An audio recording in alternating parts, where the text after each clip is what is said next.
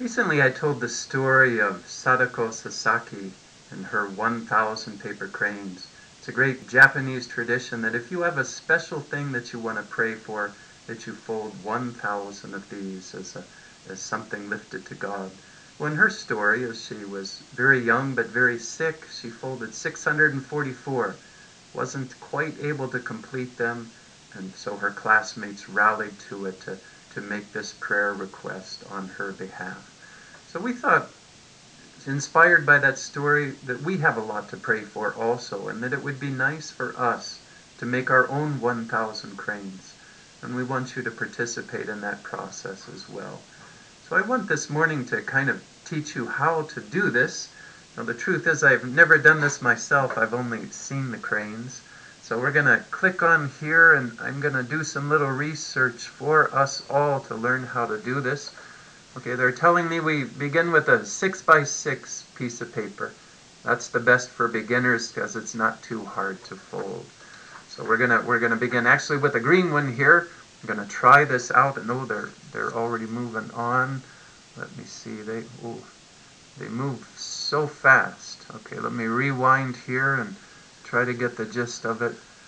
You know, for somebody who's really good at this, they can do it in just 5 minutes. For somebody like me, it takes an hour or so to learn to get it all down.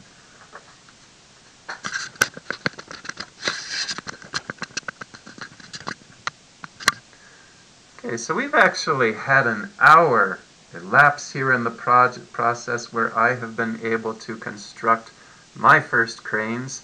You see this little, what looks maybe more like a dragon than a crane, but with these wings folded down, that is what we have. My nice first little green process. So we're going to do it all together here. I want you to take your 6x6 sheet of paper, and kind of the trick is you start out folding it from a diamond into a triangle. So the most important thing at the beginning is to make sure that all your lines are lined up. Okay, and then make it flush at the end so that you have a nice triangle. Now this is just a preliminary fold, so you want to do the same thing on the other side. Okay, once again, try to make it as flush against the edges as you can, and then fold it as you go. So you will have something that looks like this with a plus sign in the middle. Okay, now the next thing is to actually turn it upside down. Okay, and once you are there, you fold it like a book. So your square becomes a rectangle. Okay, once on each side. Okay, my folding's not perfectly straight, but try to do we'll all do our best. And one more time doing the exact same thing. Fold it on the other end so that you have the crease. Now kind of the fun thing, if you've done this far right, you can just hold it up and you'll see that it all pulls together. Okay? If you can't get to this point, go back and start from the beginning. But if you're here, you can see fold one end down so that you now have a square, and make sure that that is flat and flush. Now you see that there's one particular side that has an opening. See, on this side. The other side doesn't. You want to turn that towards yourself. Okay, and that's where we're gonna begin our folding from here. Now you want to just take one of the pages here, and fold this up like a kite, right into where that crease is. It'll make the line for you. Fold it like that. Do it on one side, and then one more time on the opposite side, so that you have a little triangle shape in the middle of that. Okay? And just try to make these as straight as you can. Okay? That'll make a big difference in the end. So once you're to this point, we want to just fold the hat down so that we'll be down at the end right like that. Okay? Now the trick is, once you're to here, you do it one more on the other side. So simply flip it over and fold that second piece of paper in the exact same way that you did the first. Okay? Once, and then the other side for twice, and to make it up here. Okay, so now you have a triangle. Okay, now these are again just preliminary folds. You're going to have to open it up again and now pull up just the very top piece. Okay, pull up that very top piece and open it up here so that you should have something like a mouth. If you keep pulling it tight, you'll see that the folds that you already make kind of come together.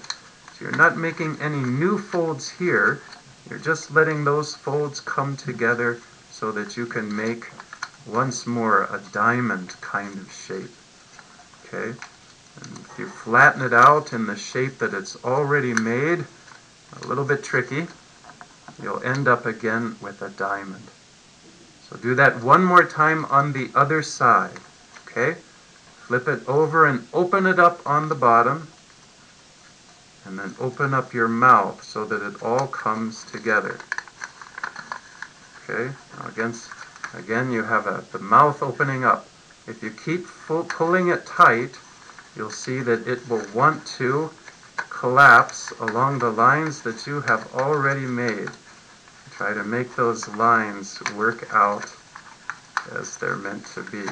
Okay, and fold that in kind of tight. Okay, mine's wanting to fight with me here. I have to get this right.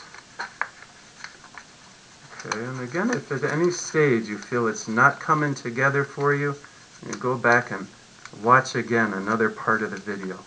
So we should have a diamond on both sides. Okay, now here at the bottom, make sure you get this right on the bottom.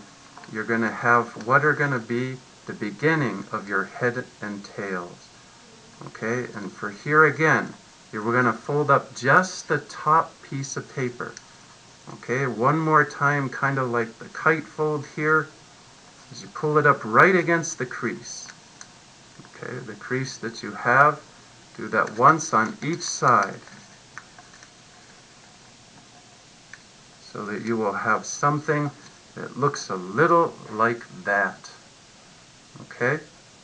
And once you get to here, you'll want to flip it over and do it one more time on the opposite side as well, so that we are going to have these nice, clear shaped head and tail, nice and thin. There we go, pulling these down. Okay, so we have that on both sides. Now this is kind of the tricky part, but not so bad. You want to kind of lift these up first, so that you see here is your head, or either one can be the head or the tail at this point. You just want to fold them up like that, so that the crease is already made. Okay, but the tricky part is, instead of those, it won't hold together if you do that. You have to turn it to the side, and now open it on the side. And now you want that head to go back up as it was, and to fold it inside so that it all comes together. And it'll start to look a little like that, or this on the front. And do that same thing on the other side. You turn it over and open it up here in the middle.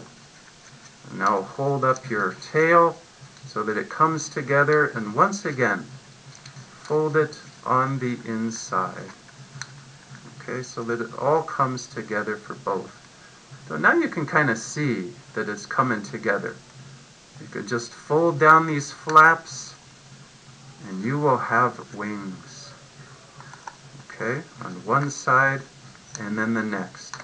And now you want to just kind of press the tail out wherever you think it should be.